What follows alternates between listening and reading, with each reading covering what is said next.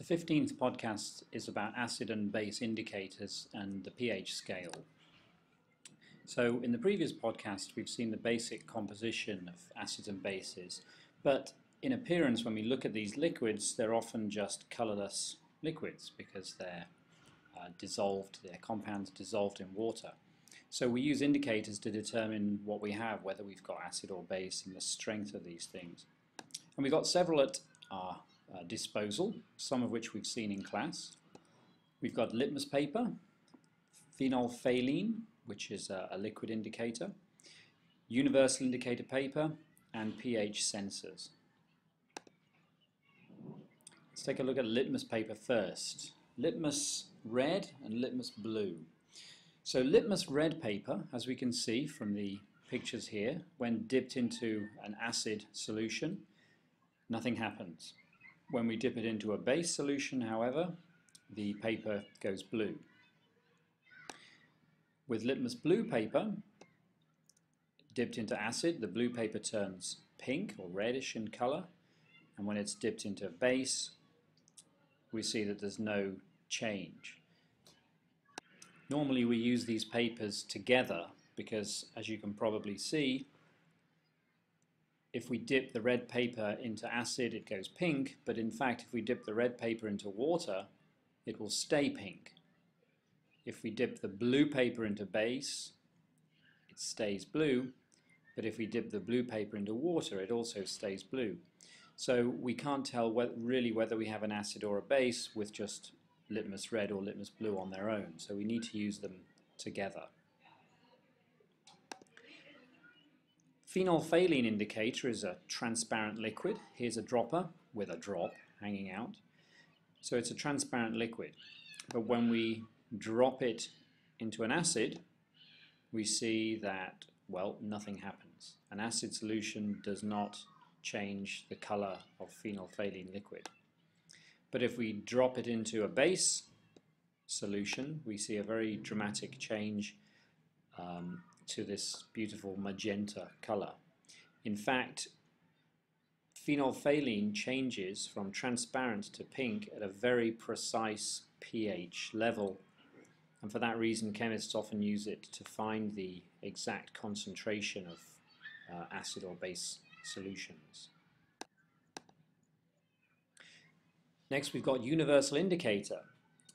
Universal indicator, it's a pale yellowy orange color when it's dry out of the packet, but when we dip it into acid, a relatively strong acid, it changes to a deep red color, and when we put it into a strong base then it changes into a purple color like that. In water, which is a neutral, not an acid or a base, we can see the color changes a little and it turns into a sort of a pale green.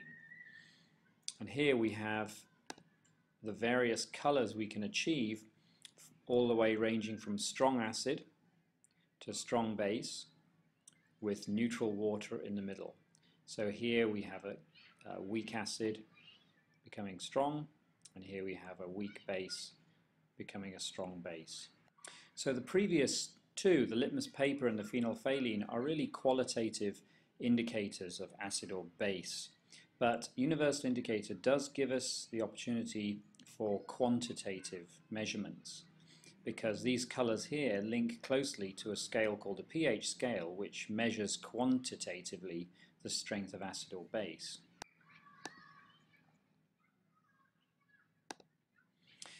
So the pH scale, it measures the strengths of acids and bases, and it runs from around about 1 to 14. It's a measure of the concentration of hydrogen ions in the solution. And if we remember, the presence of hydrogen ions indicates acidness, and the fewer there are, the more likely we've got a base. Base hydroxide ions are normally present in strong bases, and when the number of hydroxide ions outweighs the number of hydrogen ions, we have a base. When the number of hydrogen ions outweighs the number of hydroxide ions, then we have an acid. The lower the pH number, the higher the concentration of hydrogen ions. So pH 1 are the strongest acids, pH 14 are the strongest bases. At pH 7, the hydrogen ions and the hydroxide ions are present in equal numbers, so the acidness and baseness cancels each other out, if you like, and we don't have acid or base, we have a neutral solution. So pure water is neutral, hydrochloric acid is a strong acid, and sodium hydroxide is a strong base. Now here's some examples of substances that are fairly common. As I said, we've got hydrochloric acid as a strong acid, pH 2. Sodium hydroxide down the bottom, or bleach, as a strong base. Water's not here, but it would be around about 7. So we can see that milk is slightly acidic, definitely a weak acid, as is beer and carbonated drinks, fizzy drinks. Vinegar becoming more strong, lemon juice, and stomach acid a very strong acid to help break down your food. Blood, a weak base, also seawater. Baking soda dissolved in water gives us a weak base solution. Antacid for curing upset stomachs, a slightly stronger base.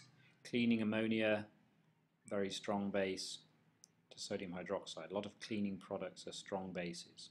We're going to take a look at an applet now, which was produced by PHET Interactive Simulations, University of Colorado. And this allows us to actually see the molecules in an acid or a base to visualize what's going on.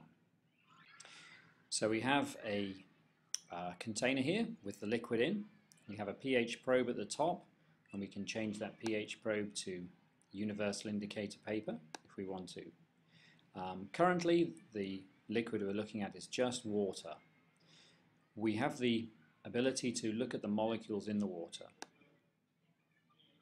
So with this special magnifying glass, we can see all the grayed out water molecules there, but we can see a few ones that are colored. Now these are water molecules that have dissociated, we could say, into hydroxide ions and hydrogen ions. We can think of this as a hydrogen ion.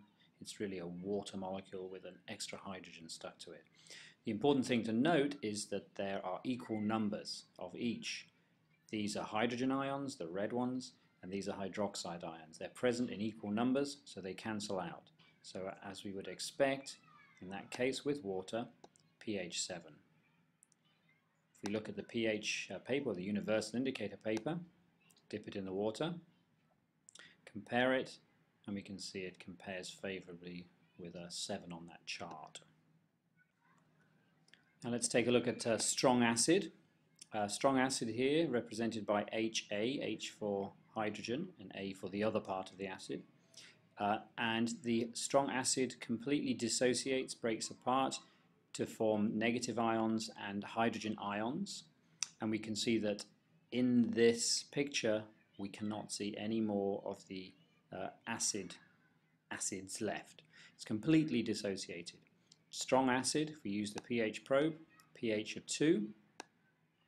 If we use the pH paper, we can see that that also looks about right for a pH of 2. Let's now look at weak acid. So a weak acid, there's our acid there. This time the acid has not completely dissociated. You can see plenty of acid particles in the mix there. If I hide the solvent, we can see that much more clearly. These little blobs represent the acid. So we haven't got as much hydrogen ions, as many hydrogen ions present. So the acid is weaker. 4.5. Let's have a look at the pH paper. Let's dip it in. Okay, so again, yeah, 4 or 5, something like that. Looks about right. Let's take a look at a strong base. Strong base, we can see that the base here, represented by MOH, we can see it's a hydroxide. Strong bases are normally hydroxides. Completely dissociates in the water to produce the positive ions and the negative hydroxide ions. There are no more particles of the base left in there. It's completely dissociated. It's a strong base. pH 12 we can see there.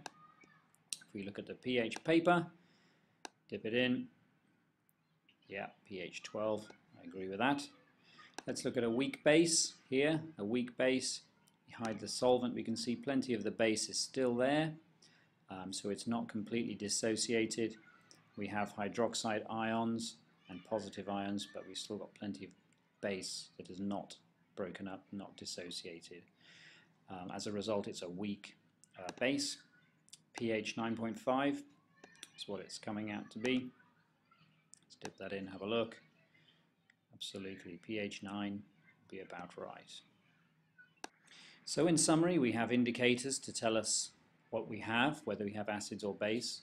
Some of them are qualitative indicators such as litmus paper and phenolphthalein, and some are more quantitative such as universal indicator paper and pH probes. pH scale runs from 1 acids, strong acids, all the way through 14 strong bases, with 7 in the middle being neutral, and pure water is neutral.